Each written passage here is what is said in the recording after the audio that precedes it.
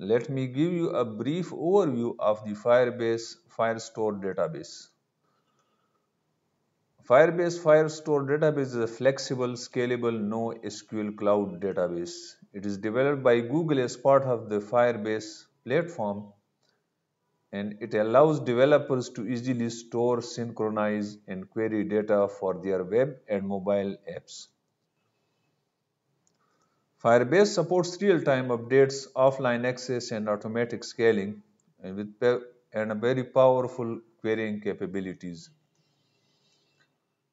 It also allows features such as document and field level security rules, data validation, and integration with other Firebase services. Firestore is commonly used for building real-time collaborative applications such as social media platforms, e-commerce apps, and gaming apps.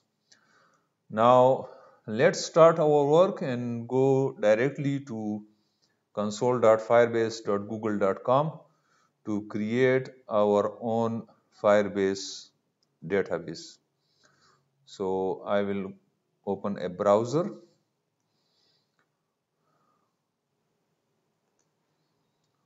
and in the browser I will give the URL console.firebase.google.com.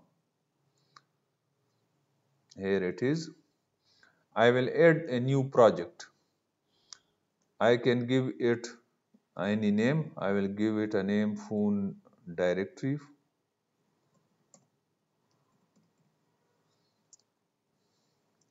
Continue. Just for simplicity, you click on the continue. Now it requires to configure a Google Analytics account. You can use the existing account or you can create a new account. You can give it any name, my account, for example. Save it. And then the analytics location, I select United States. I accept the Google Analytics terms. Create project. It is creating project, provisioning resources for the phone directory project.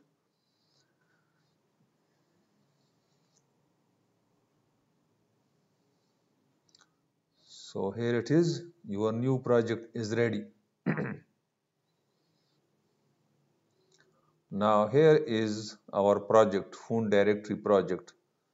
Now the next thing I will do is I will build my Firestore database. So I will select from the build option, then Firestore database.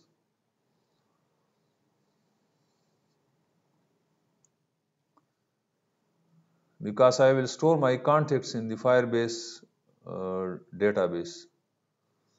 Click on this. These are some security rules. You can select the default, click the next, and then you can select the cloud Firestore location. You can select any location. Let me select the default location and enable it.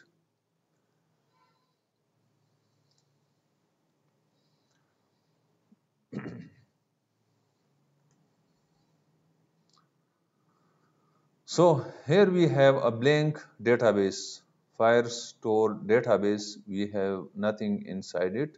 So the first thing that we need to do is to create a collection. Firestore database is a collection of collections. So let me start the collection.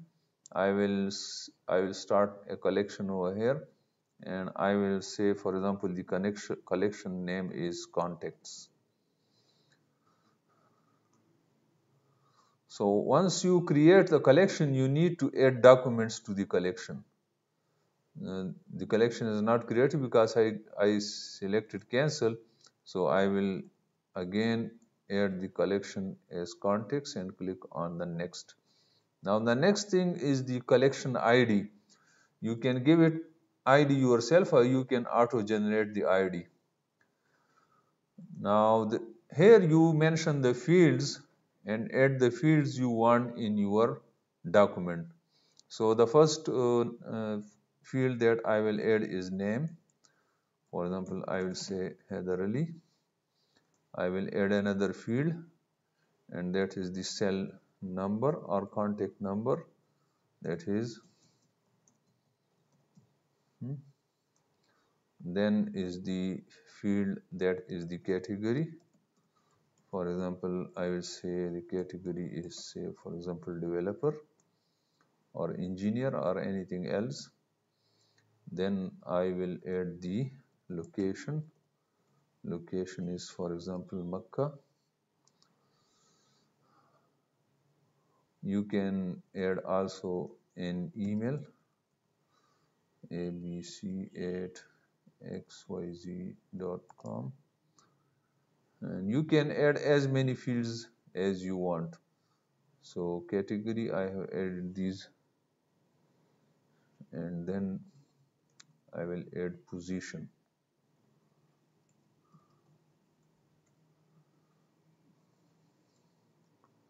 Position is, for example,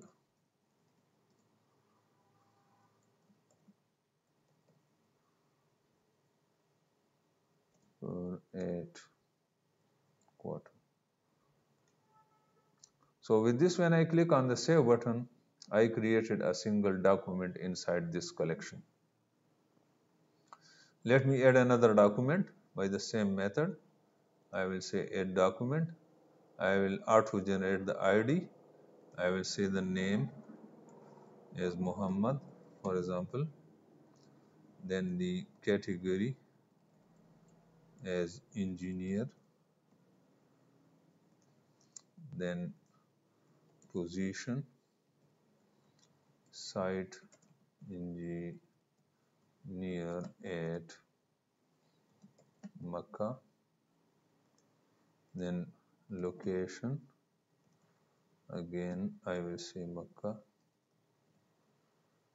and then cell number +92 321 6.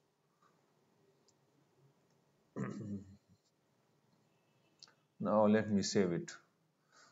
Now I have two documents in this collection. The collection name is contacts, and I have two documents in it. There is no email in this, so I can add email, and I say, for example, muhammad@gmail.com. Let me check for other fields. 1 2 3 4 5 6 fields, and over here 1 2 3 4 5 6 fields. So we have two documents in this collection. We can add as many documents as we want, or we can start another collection inside this collection. So over here it is actually it is a hierarchical structure of this NoSQL database, in which you can create sub collections as well over here. So with this, we have finished creating our Firestore database. Now the next step is to how to integrate this Firebase Firestore database in our Flutter application. How we will be able to read this data from this particular collection into our Flutter application. So stay connected. I will tell you how to do this. Thank you very much.